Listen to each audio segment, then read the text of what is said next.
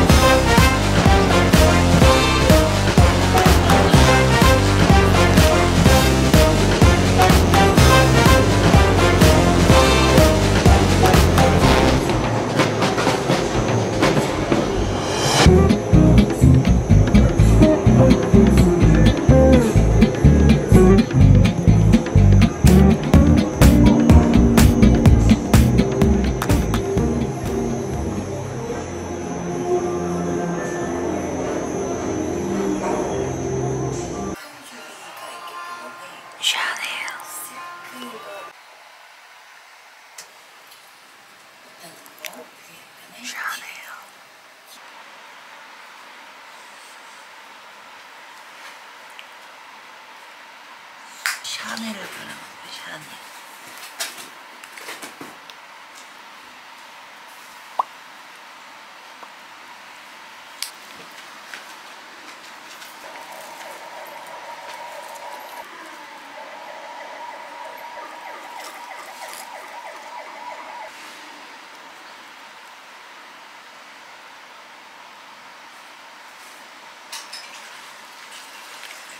하이 비비안. 오늘은 저희 메이드 동생이 있어가지고 제가 뒤에 타겠습니다.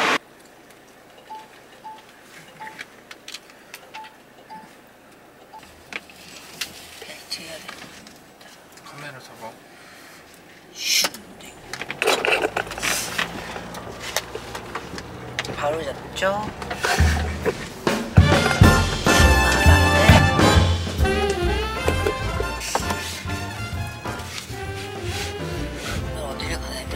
지금 가는 데가 샤넬 넘버 5 100년의 명성을 기념하는 샤넬팩토리 5 팝업스토어예요. 보이나?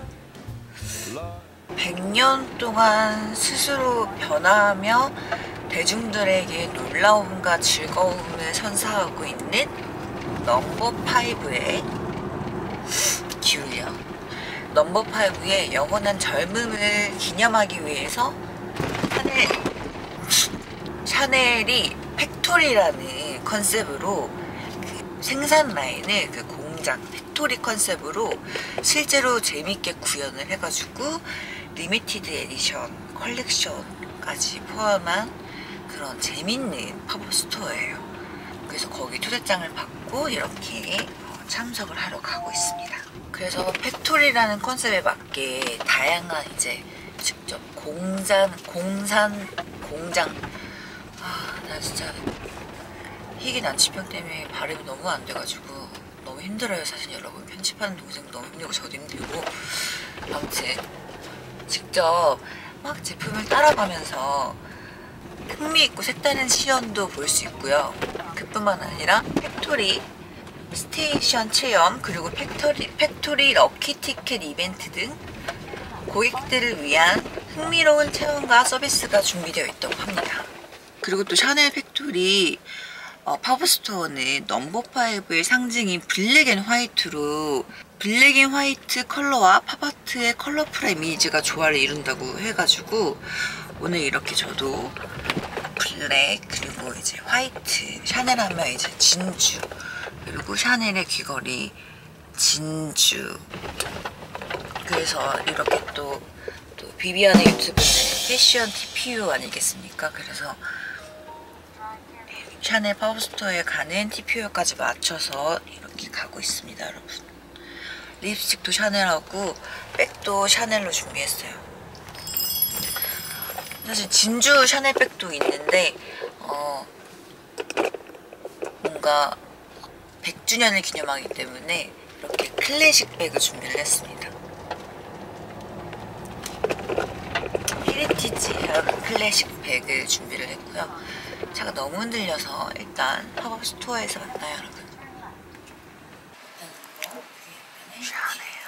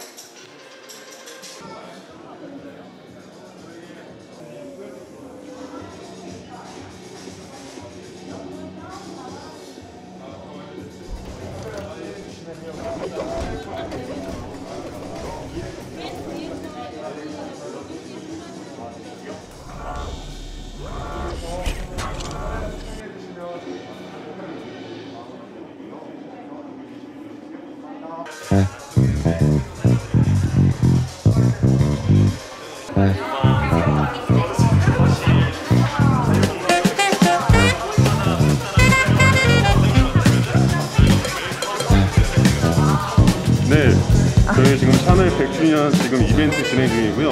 지금 17종 리미티드 에디션 제품들은 안쪽에 준비되어 있습니다. 만약에 구매를 원하시는 제품이 있으면은 체크해 주시면은 저희 마지막에 결제하는 곳에서 빠르게 결제를 도와드릴 수가 있고요.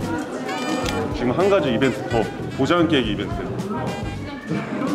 주방, 화실, 정비소 각 파트마다 간단하게 설명을 들으시고 도장을 받으시면은 저희가 웰컴 기프트 세트 또 3종 세트를 드리고 있습니다. 꼭 받아가시길 바래요. 네, 감사합니다. 네, 환영합니다. 좋은 시간 되세요.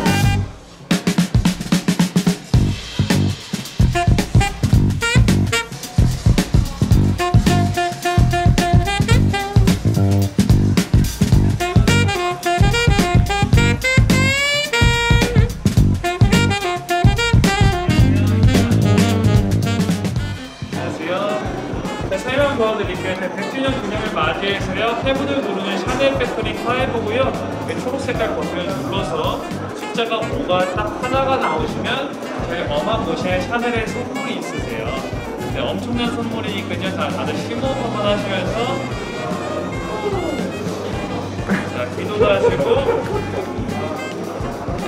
자, 눌러보실게요. 네, 과연? 완전 아쉽네요. 뒤에 한번 읽어보시면서 자유롭게 이동하시게 눌러주세요. 과연? 정말 아쉽네요. 나오는 사람은 있나요? 그럼요. 네, 잠시만요. 이거 한번 교체해야 돼서.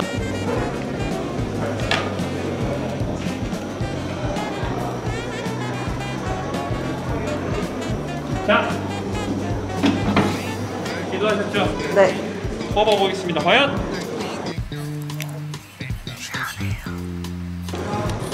너무 아쉽네요.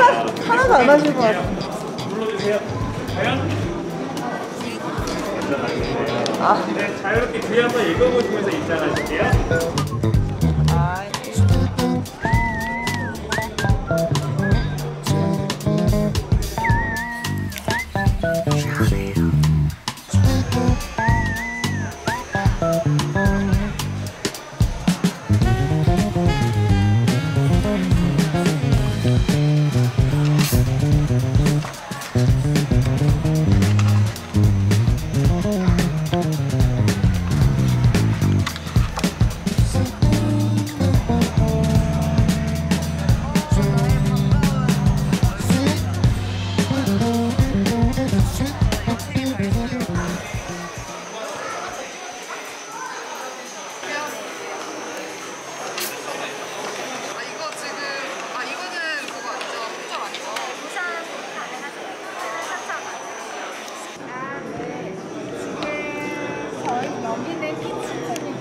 주방에서 볼 수 있는 오브제를 주방에서 볼 수 있는 오브제로 패키징이 된 거예요. 그래서 예를 들면 주방에서 볼 수 있는 세제품이라든지 세제.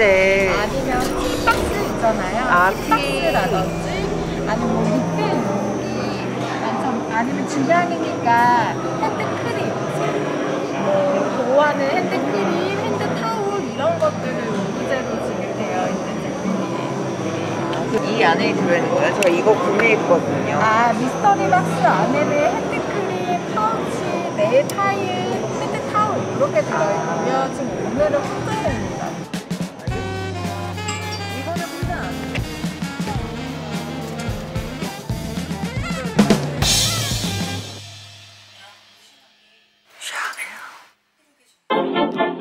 모자. 네, 어디에요? 여기는 페인팅 교수인데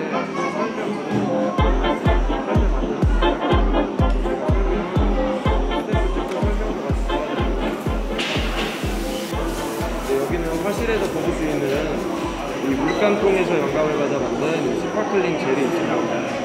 이 제품 같은 경우에 여름에 사용하시기 좋은 제품인데요. 쿨링감 효과가 있어서 시원하게 이용 가능하신 제품이에요. 그리고 리얼 골드펄이 들어가 있어요. 그래서 여성분들 지금 입으신 제품 이렇게 여기 나와 있잖아요. 이렇게 어깨 부분이나 이런 데 발라주시면은 화려하게 반짝반짝 연출 가능하신 제품이세요. 그리고 이 제품은 물감 튜브에서 영감을 받은 바디크림 제품입니다.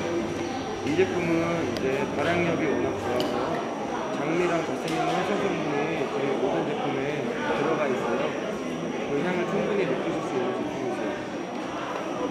그리고 이 제품은 페인트통에서 영감을 받은 샤워젤이 튜브 형식에 들어있는 제품인데요. 너무 귀엽다. 네. 이 제품 같은 경우에 저희가 품절이 돼서 오늘은 구매가 안 되세요. 아, 네, 그래서 아쉽게 오늘은 만나보실 수 없는 제품이세요. 하나만 꺼내주시면 안 돼요? 네.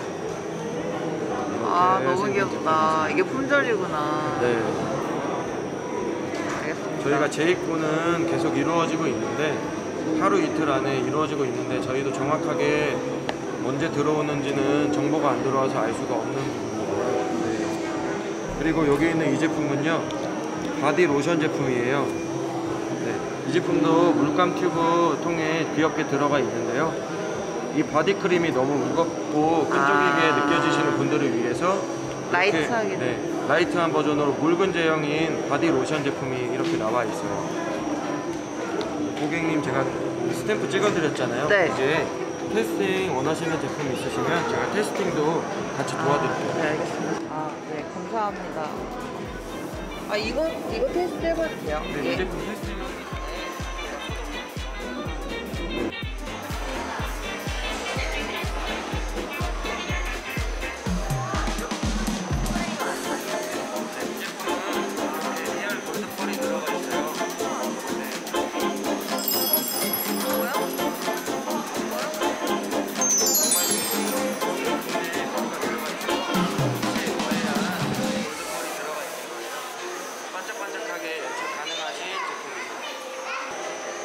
이거 리미티드 에디션 다 사야 되는데.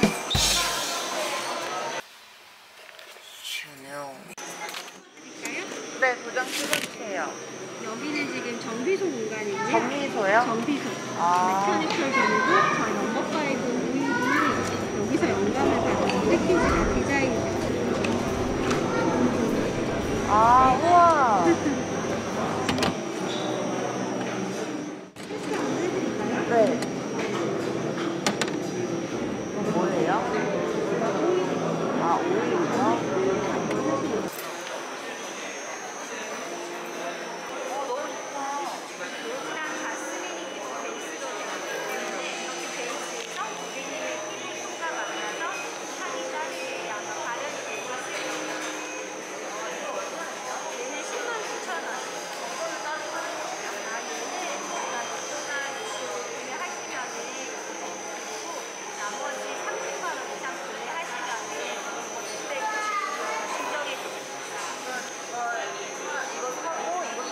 로르라는 뜻이 물이어가지고 그래서 맑은 뜻이래요. 맞아요. 몰랐어요. 한번 바로 이렇게 대셔도 돼요. 네. 약간 요 플로럴 향이라는 조금 다른 향이 나는 거예요. 이게 제가 쓰고 있는 건데 비교해 주세요. 잠시만요. 한번 해보세요. 얘는 플로럴 향이 더 확 느껴지시죠?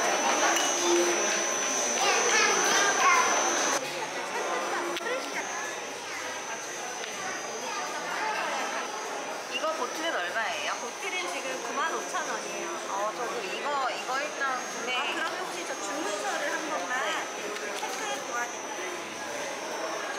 예약이 무심하게 샤넬 삐르게 정서? 좀 더 머스키하고 좀 더 여성스러운 파우더리한 마무리감이 되는 게 특징이고 매장에서만 산대요. 네, 맞아요. 여기서는 이거 두 개밖에 지금 거의 다 판매를 안 하고 있어요. 일단은 알겠습니다. 또 돌다가 계속 살 수 있는 거죠? 아, 너무 좋다.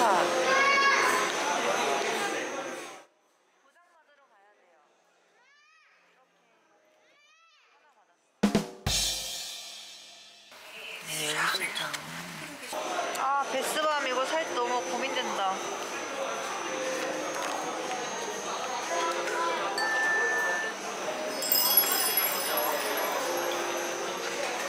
케이스가 너무 예뻐서 사야겠다.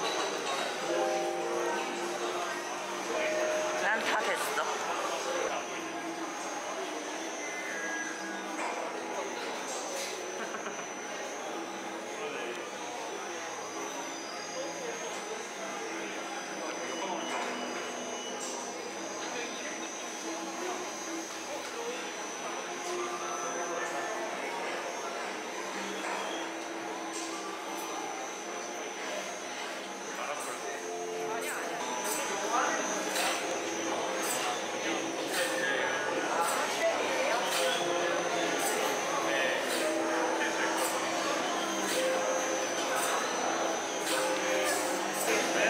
이게 뭐 하는 데냐고 물어봤는데 컨셉이고 제가 뭐 하는지 잘 모르겠다고 하는 척하고 있다 그랬어.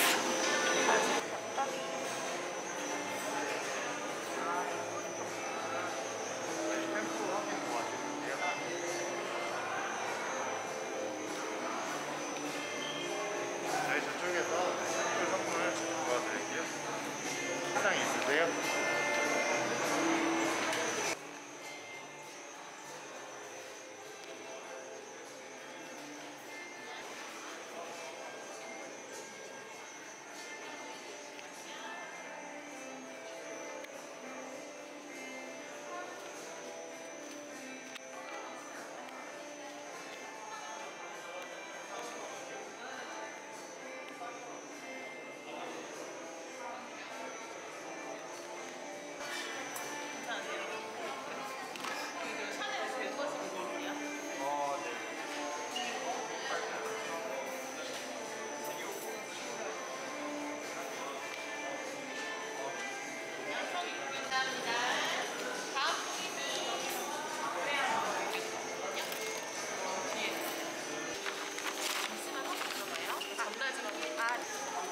저 보라색 죄송해요. 아니 근데 보면 이런 주문이 많죠.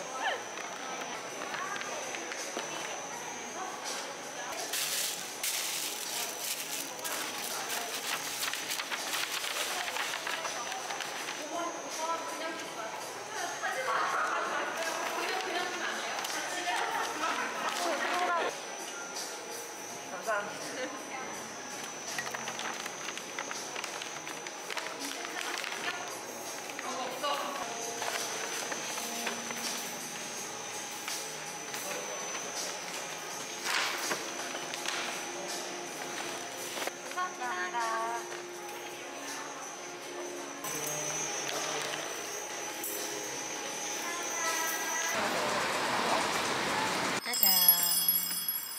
진짜 리미티드여가지고 너무 갖고 싶은 게 많았는데 정말 품절이 많아가지고 너무 아쉽게 못 갖고 가는 게 많았어요. 그래서 이걸로 어떻게 사야 되나. 오늘 구매한 샤넬 언박싱들은 또 따로 언박싱, 샤넬 언박싱을 하도록 하겠습니다. 제가 진짜 또 샤넬에 대해서 할 얘기가 또 정말 많아요.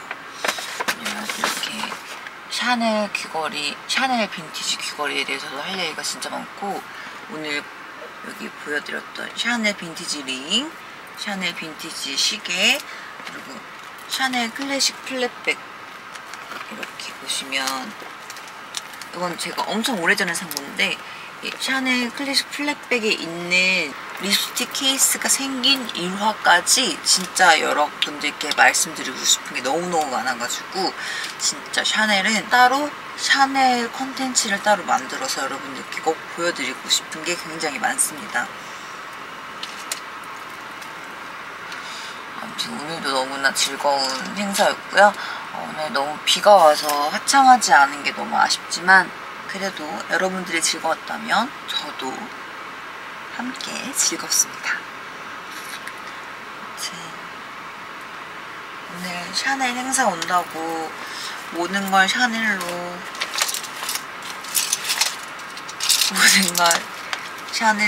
이렇게 샤넬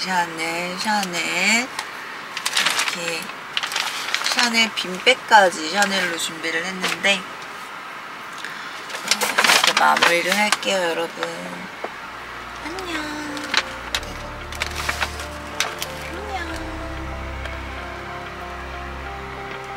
샤넬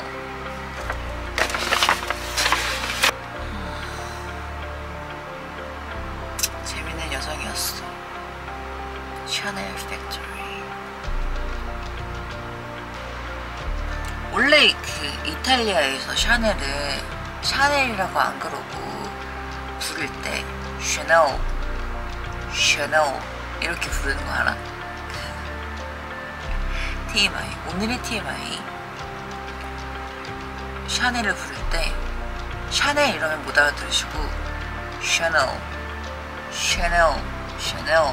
이래야지 샤넬인 걸 아시더라고. 샤넬. 폭스바겐도 복스웨이건이었나? 너무 오래돼서 기억이 안 나. 벤츠도 머시디스 메르세데스 벤츠라고 하면 못 알아들으시더라고요. 머시디스. So thank you for watching and love you. See ya. Bye. 샤넬 관계니까.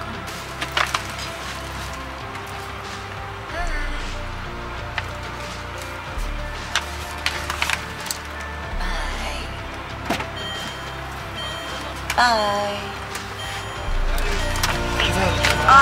네, 안녕히 가세요. 그래도 놀러 오세요.